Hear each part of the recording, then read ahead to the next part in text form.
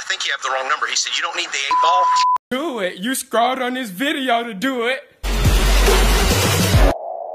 Have you ever done something so dumb that you basically look back on and said you shouldn't have done it? Well, this is the #1 example right here.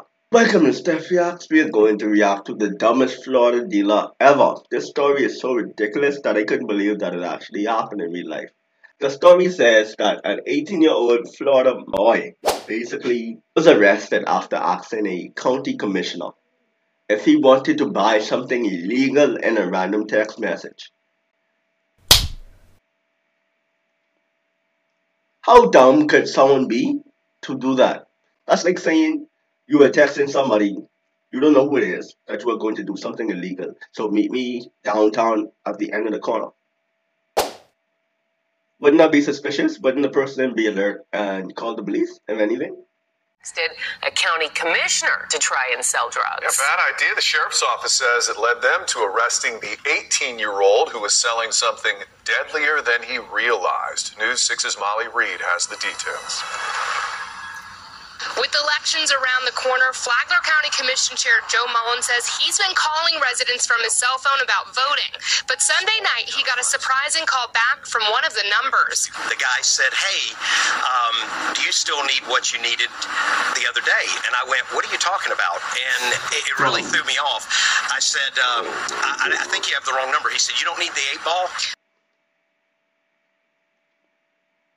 How dumb could someone be to do that? That's like saying you were texting somebody, you don't know who it is, that you are going to do something illegal. So meet me downtown at the end of the corner. Wouldn't that be suspicious? Wouldn't the person be alert and call the police, if anything? That is so dumb. Mullen says being in recovery from cocaine and alcohol for a decade himself, he knew what was happening and wanted to help get the drugs off the streets. He says he called the sheriff's office, who asked him to help detectives set up a fake drug deal.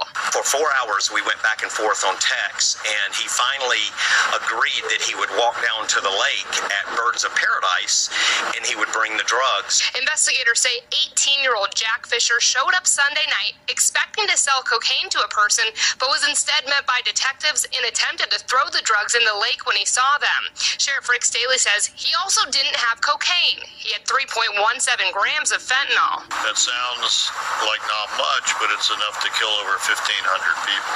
Staley says it's another example of the rise in drugs in the area getting a hold of the younger population, and how a lot of the drugs aren't what dealers or buyers believe or say they are. Our seizures on fentanyl is up over 275% so far this year compared to all of last year. And Fisher's now being held in the Flagler County Jail on a $3,000 bond. He's facing a felony drug possession and an illegal use of a communication device charges.